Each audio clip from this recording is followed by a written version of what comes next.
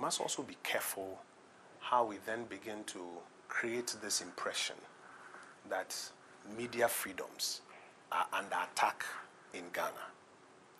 An attack on a journalist, as terrible as it is, as condemnable as it is, as we ask the agencies to deal with it, should not now be spun into, for example, some of these narratives that you begin to see all over the place. Which narratives will that be? I'm coming. Some of these narratives that you begin to see all over the place, that media freedoms in general are under attack here in Ghana. And I think that we should be able to deal with the issues on a specific basis and bring resolution to them.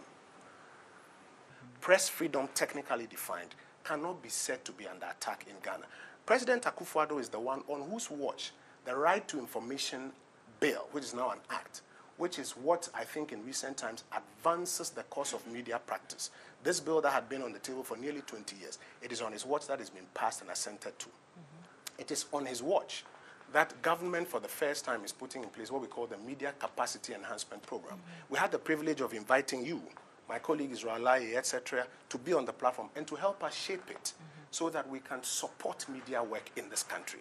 It is on his watch that the coordinated mechanism for the safety of journalists is being rolled out with the support of the GJA, GIBA, and everybody.